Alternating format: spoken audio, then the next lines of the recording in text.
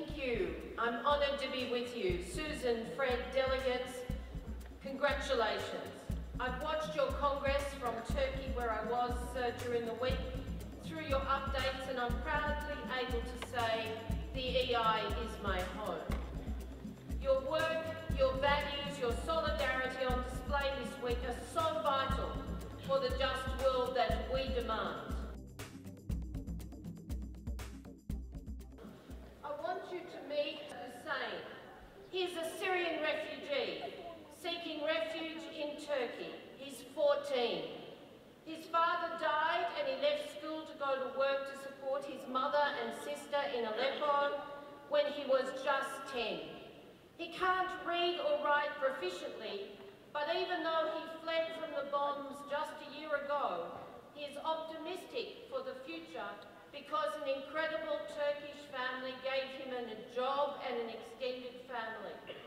He has a natural skill with horses, and he helps on a horse ranch high in the mountains of Cappadocia. The Turkish delegates here can be very proud of the compassion and the solidarity of their people when the grandfather tells me, of course they can come. They are human beings.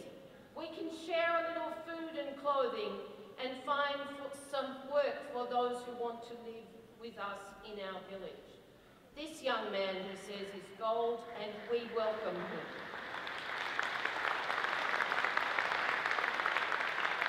When you ask a fellow refugee, Yusuf, when I was privileged to talk to these people on just Thursday afternoon, what must change, he says the bombs must stop and Assad must go. Hussein should be in school, and your condemnation on the lack of political will to fund schools in Syria is a call that must be heard. You will be amused when you know that Hussein was very anxious about this lady asking him all these questions about school. He thought fearfully that I might be there to take him back to the classroom. Work is better, he says, and I can help my family. Indeed, the right to schooling and the dignity of work is central to our lives. With our Turkish unions this week, who themselves are the victims of terrorist violence, we demanded that the right to work be respected with all the associated labour rights for migrants.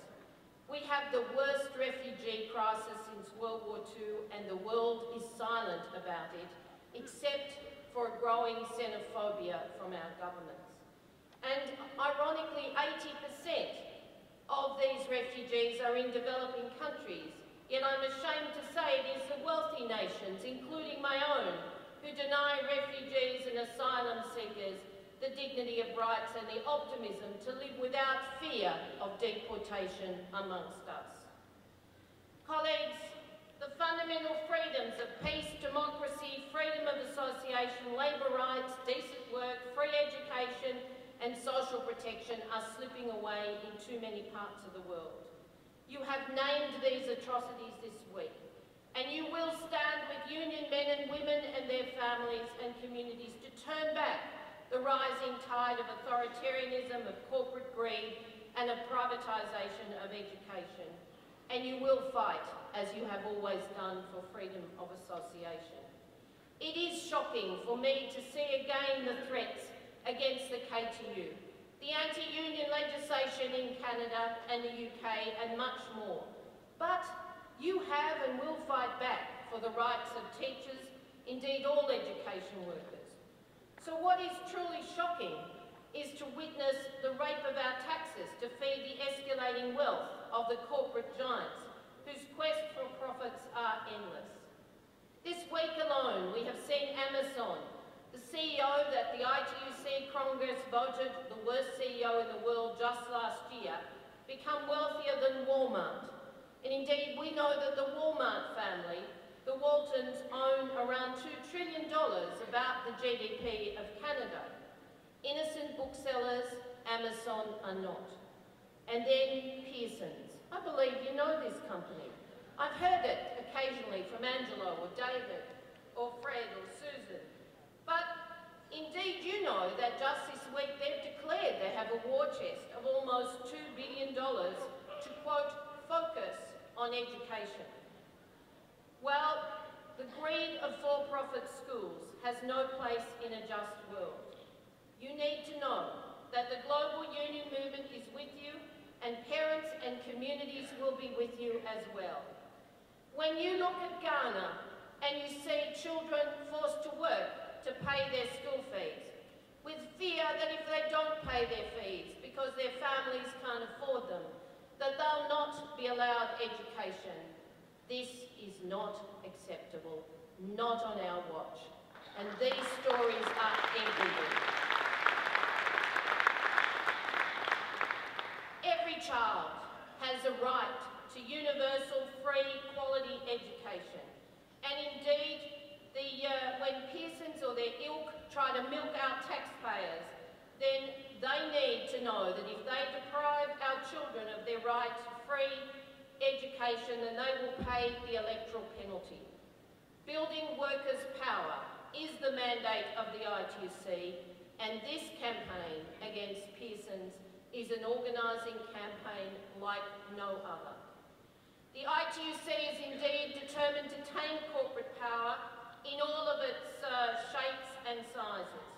And our umbrella campaign, being built in Asia as we speak, extended to Africa and Latin America in 2016, has a banner of End Corporate Greed. Together, we can do that.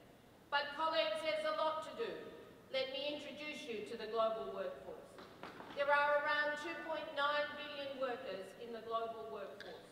Only 60% of them have a formal job, and even then, the majority of those workers are in precarious, increasingly precarious work. Then there are 40% of our brothers and sisters struggling in the informal economy, with no minimum wage, no social protection, and excluded from the legislative labour rights that others enjoy. These numbers in the informal economy are growing. And we have around 30 million of our brothers and sisters enslaved in forced labour, modern-day slavery. We called it modern-day slavery, and the world now accepts that, in fact, it is just that. So when you know that that's the global workforce, and the wage share of national wealth keeps falling in almost all nations over the last 30 years, while CEO pay in countries has risen by up to 90 times that of a typical worker, then something is very wrong with this global economic model. When we know that 75% of the world's people have no or inadequate social protection, and the social protection floor costs just a few percentage points of GDP, why is it that our taxpayers, that our tax dollars are not being used for the public services and support for which we pay them, and that the tax evasion of corporations is encouraged or tolerated by too many governments? It's time for change. Inequality is a matter of political choice, nationally and internationally, and it is fueled by the dominant model of global trade, corporate greed. You know, the biggest companies of the world depend on supply chains that are so exploitative now that low wages, unsafe and insecure work have become the business model.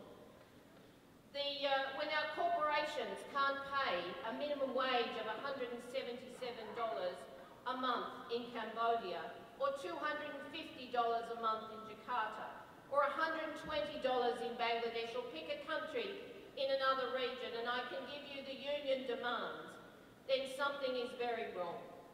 When a textile worker like Rina, who I met just a month ago in the Philippines, tells me, when you ask her what would change her life, that if we just stopped the company forcing her to do overtime so that she could tell her 12-year-old son, for whom she's worried about his safety, whether she would be able to cook him a meal at night or say goodnight to him, because she doesn't know when she'll be home, 10, 12, 2, 4 in the morning, sometimes without food because the canteen doesn't open till 6, then something is very wrong. Or when men gathering seafood for many of our tables are enslaved on boats in Indonesian waters without living quarters or sanitation facilities for months on end, and there is no hope for decent work, then they need us. They need unions. They need solidarity. And you know the story of slavery in Qatar and the deep corruption of FIFA and all the construction and service companies shamefully making a profit from the World Cup in a slave state. Well, next week, I will stand with some of your members. Some of them are artists, some of them are professors. And indeed, we will launch the Gulf Labour Report.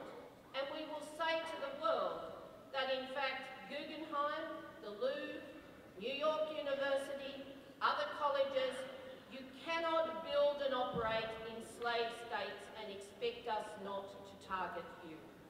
Likewise, be warned, other institutions. We will eliminate slavery. I've got no doubt that together we can do this, and we'll see FIFA taken down.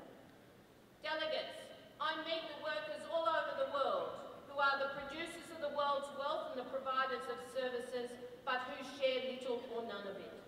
And worse, they're invisible, with no voice. I get angry with them, I cry with them. They are some of the most courageous men and women I've ever met. They are our brothers and sisters, our union family. And it is the sheer corporate greed that you're fighting with Pearson's that fuels this model of trade. And of course it is these companies that demand the ISDS or disputes mechanism clause within the trade agreements, TPP, TTIP, pick a trade agreement, the right to demand taxpayer dollars to prop up their claims that they may indeed have a loss or a potential loss of profit. What will it take? How long will it be before Pearson's and other companies start suing governments because there's a potential loss of profits because governments are defending public education? Not as far-sighted as we would like. So I can tell you the world's not a pretty place, but I can also tell you that you have some of the most amazing courage amongst trade unionists all over the world. And when you look at our ITUC Global Rights Index, it details the worst places in the world to work. But it also tells you a picture of just how serious the fight is. In almost 60% of countries, some groups of workers are excluded from fundamental labour rights, freedom of association, collective bargaining, the right to strike, and so on.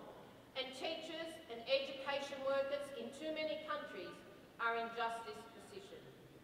We've seen unionists arrested and murdered on the increase, and we've seen the numbers for unionists arrested and murdered are on the increase. But shockingly, in European countries, where workers in Spain, for example, face jail for striking against austerity, or migrant workers risk their lives for the right to work.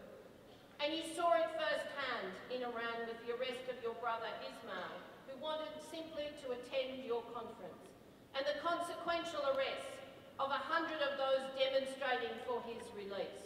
That's the courage we know exists everywhere, and it requires our solidarity. So while the Arab states are the worst region in the world for workers, it is Europe that represented the greatest decline in respect for workers' rights and entitlements over the past 12 months. It's called austerity. Indeed, the tragedy of Greece continues, and the bullying of this country is now just political ideology. It's not about jobs, it's not about people. The Greek unions here, you have our solidarity globally. The trust in governments is broken. The trust in big business is broken. With rising inequality, our polling finds that 82%, a staggering 82% of people say their wages are stagnant or falling behind the cost of living. 1 in 2 working families cannot keep up with the increase in cost. 1 in 2. No wonder there's a global economic slump. This year, the world's leaders will endorse the Sustainable Development Goals, and full employment and decent work with universal social protection as well as universal free quality education, a goal independently fought and won for by you, as well as gender equality are central to our future. But the challenge for all of us will be to defend them and see them implemented. So I can't leave you, brothers and sisters, without a word on climate. For the destruction of our lives and livelihoods is staring us in the face. We say there are no jobs on a dead planet, and this, frankly, is much more than a slogan, for we're already witnessing the loss of livelihoods, indeed lives, with the tragedy of increasing weather events, the extremities of those events, and indeed the changing of seasons for many communities. So indeed, as our governments gather in Paris in just a few months' time, we need to tell them that their ambitions are too low, that their commitments will not save the planet. The challenge to decarbonise our world is a task for all of us. Government ambition is too low, and there's no country, not one country on the planet, not one industry sector that has a collective agreement or a social compact with unions, indeed for the transition that is imperative. And the time for planning for a just transition is running out. I hope to see some of you at our Paris Summit, Climate Summit in September. We are committed as a global movement to zero carbon, zero poverty by 2050. And we have a right to know what governments and employers will do to enact change, to protect and grow clean energy jobs, and we have a right to know where our pension funds are invested so that they drive the imperative of industrial transformation. And we have a right to know that there's a plan for those workers who built the prosperity of today, the coal miners and the miners in our oil industries. They must not be the victims. We need to end coal. We need to end fossil fuels. But I say our children will work in energy, they just won't work with these technologies. And we demand the just transition for those workers and their community. So finally, let me leave you with this message of solidarity. Teachers, all education workers have rights. Our children have the right to education, but the profit motive has no place in dictating what is taught, or how it is taught, or how it is assessed, or how your schools are organised. We will support you to put Pearson's out of business, out of your business. Solidarity.